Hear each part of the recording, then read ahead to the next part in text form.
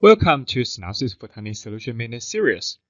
The topic today is diffractive optical elements for AR and VR application, and we talk about the simulation and design using RSoft tools. So, what is the requirement for AR and VR system?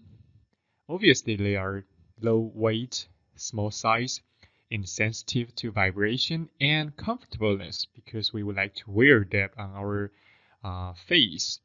So normally it's quite challenging to fulfill these requirements with conventional optics, especially the size and the sensitivity of vibration.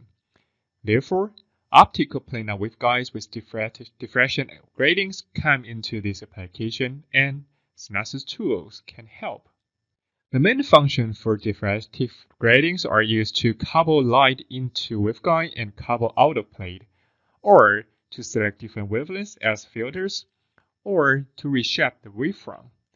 And the big advantage for diffractive grating is the size and it's easy to be fabricated by lithography. However, designs such a big system both with lens and grating are not easy. But Synopsys provide an integrated solutions for users to design this kind of big system. For optical parts, Synopsys Light Tool has been used for designing this kind of system for more than 20 years. And now, users are able to integrate RSoft Photonic Device Tools like Diffractive RCWA or full-wave FDTD into this simulation. In this plot, RSoft tools are used to simulate the diffractive properties of those gratings and export the property as BSDF in Light Tools for a system simulation. So the next question is, what kind of structures should I use RSoft? Basically, we suggest that if the smallest feature size is larger than 10 times the wavelength, Light Tools can handle them properly. But if the size is quite small, smaller than 10 times the wavelength, RSoft should be used for accurate simulations.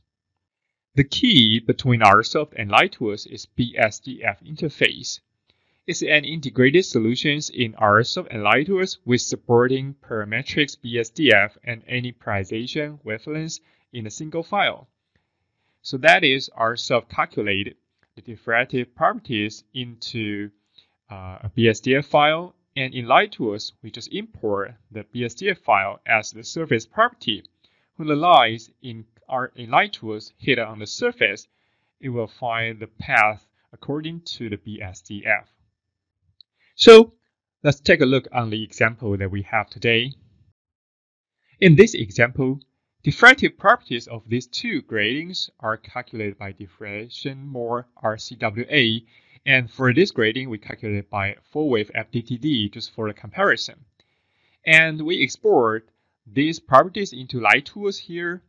As you see, the light are coupling in and propagate in the planar waveguide, and then in the end of waveguide here, coupled out of the glass plate in Light Tools. So that is, we have diffractive properties on these three regions with properties of these gratings, and these properties are stored in BSDF files. So for color analysis, information of polarization and wavelengths are included in the BSDF files, and thus the final performance can be accurately simulated in Light Tools with considering the diffractive properties of gratings and with simulating the big structure, big system like a whole lens goggle system. So this is an example we show today.